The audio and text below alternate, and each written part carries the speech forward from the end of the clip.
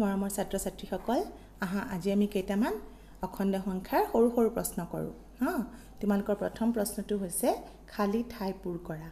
একদম সহজ প্ৰশ্ন হা তোমালোকৰ প্ৰথম প্ৰশ্নটোত কি দিছে -7 + 9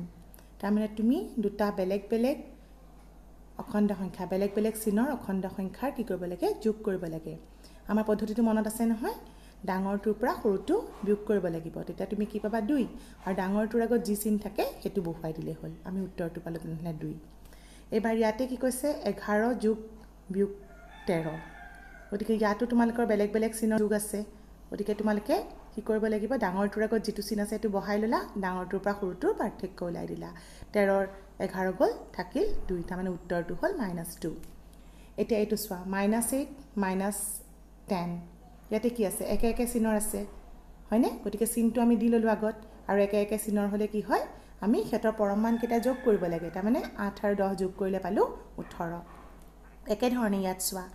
9 আৰু কি আছে -6 বিয়োগ আছে বিয়োগত আকৌ আমি কি কৰিছিলো বিয়োগ মানে হ'ল ইয়াৰ পিছৰটোৰ সংখ্যাৰ যোগাত্মক বিপৰীতৰ যোগ তাৰ মানে 9 ৰ লগত কি যোগ কৰিব লাগিব 9 যোগ হৈ যাব 6 কাৰণ -6 ৰ যোগাত্মক বিপৰীত হৈ গল 6 তাৰ মানে 9 যোগ 6 হৈ গল তাৰ মানে 9 6 কিমান হ'ল 15 এইটো হ'ল তোমাৰ বেলেগ বেলেগ চিনৰ দুটা অংকৰ দুটা সংখ্যাৰ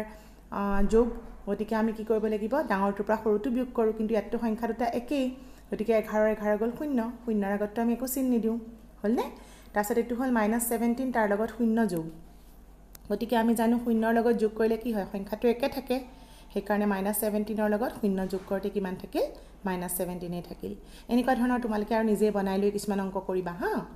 ওকে এখিনি কিন্তু প্ৰথমতে চাই উত্তৰবোৰ লিখি নথবা নিজে কৰি চাবা তাৰ পিছতহে মিলাই চাবা ঠিক আছে এবাৰ আমি নেক্সট কোৱেশ্চনটো মই তোমালোকক প্ৰশ্ন নম্বৰবোৰ কিতাপৰ পৰা দিছো হা এবাৰ আমি নেক্সট কোৱেশ্চনটো আহো কোৱেশ্চন নম্বৰ 5 তলৰ সংখ্যাবোৰৰ যোগাত্মক বিপৰীত সংখ্যাবোৰ লিখা তোমালোকৰ মনত আছে নহয় যোগাত্মক বিপৰীত সংখ্যাবোৰ যেতিয়া সংখ্যাটো যোগ থাকে তেতিয়া উত্তৰ যোগাত্মক বিপৰীতটো কি হয় বিয়োগটো হয় একেটা সংখ্যাৰে আৰু বিয়োগ থাকিলে তাৰ যোগটো হয় ইয়াতে হলে -115 ইয়াতে মন কৰা সিধা সিধি সমান চিন দি কিন্তু উত্তৰ নিলিখিবা হা তোমালোকে উত্তৰ বুলি কইলে 115 লিখিবা কাৰণ মাইনাস আছে গতিকে আৰু উত্তৰটো হ'ল প্লাস কিন্তু বেছি ভাল হ'ব যদি তোমালোকে এনেকৈ লিখা -115 যোগাত্মক বিপৰীত কিমান 115 কেতিয়াও কিন্তু -115 সমান 115 লি নিদিবা হেতু কিন্তু তোমালোকৰ একদম ভুল হ'ব কেতিয়াও নম্বৰ নপাবা এটা 250 সেইকাৰণে মই লিখিছো 250 ৰ যোগাত্মক বিপৰীত সমান ইয়াতে দিব পাৰা কাৰণ মই এটা যোগাত্মক বিপৰীত সংখ্যাটো লিখি দিছো কিন্তু সিধা সিধি যদি 250 সমান -250 লিখা ভুল হ'ব হয়নে এটা -19 হলে যোগাত্মক বিপৰীত কি হ'ব +19 গম পাইছা এটো -50 হলে যোগাত্মক বিপৰীত কি হ'ব তেনে হলে +50 0 টো যোগাত্মক বিপৰীত 0 হয়নে নহয় সহজ লাগিছে নে এনেকুৱা ধৰণৰ সহজ প্ৰশ্নবোৰ আমি জানিব লাগিব এবাৰ আমি নেক্সট আহো তলৰ সংখ্যাবোৰৰ পূৰ্বৱৰ্তী সংখ্যাবোৰ লিখা মনত আছে নহয় পূৰ্বৱৰ্তী মানে কি সংখ্যাটোৰ আগৰ সংখ্যাটো তোমালোকে লিখিব লাগিব 37 পূৰ্বৱৰ্তী পাবলৈ আমি কি কৰিছিলো এক বিয়োগ কৰিছিলো গতিকে 37 ৰ পূৰ্বৱৰ্তী সংখ্যাটো হ'ল 37 - 1 তাৰ মানে 36 সংখ্যা ৰেখাৰ পৰা কৰিব পাৰা হা -67 -67 ৰ পূৰ্বৱৰ্তী সংখ্যাটো কিমান হ'ব -67 - 1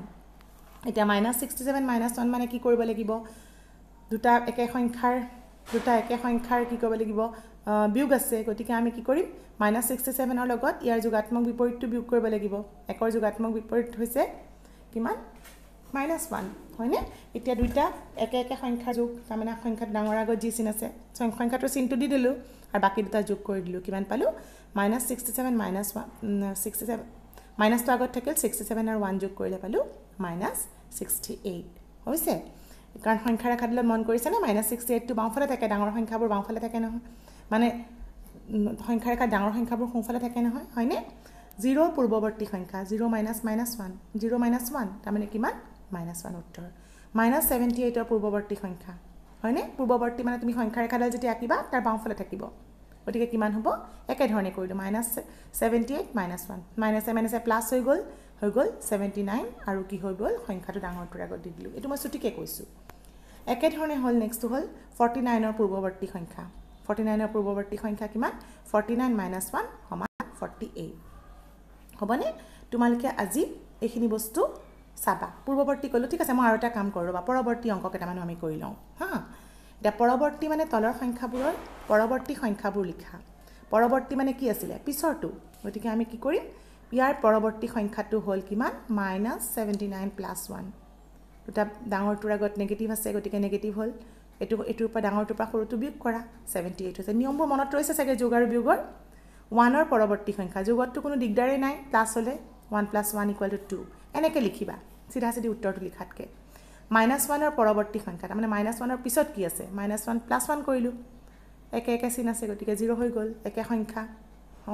মানে সাংখ্যিক ভ্যালু একে আৰু এটা বিপৰীত চিন আছে গতিকে 0 হ'ল 80 পৰৱৰ্তী সংখ্যা 80 + 1 81 পৰৱৰ্তীত যোগ কৰিম আৰু পূৰ্বৱৰ্তীত বিয়োগ কৰিম -105ৰ পৰৱৰ্তী সংখ্যা -105 + 1 কি হ'ব যোগ আৰু বিয়োগ বেলেগ বেলেগ চিন থাকিলে ডাঙৰটোৰ পৰা সৰুটো বিয়োগ হ'ব 105ৰ 1 গ'ল 104 ডাঙৰটোৰ আগত যি চিনটো আছে বহাই দিলো ঠিক আছে অংকখিনি আজি ধুনীয়াকৈ বুজি মনত ৰাখি ল'বা তোমালোকে বহিত লিখি ল'বা দেই থ্যাংক ইউ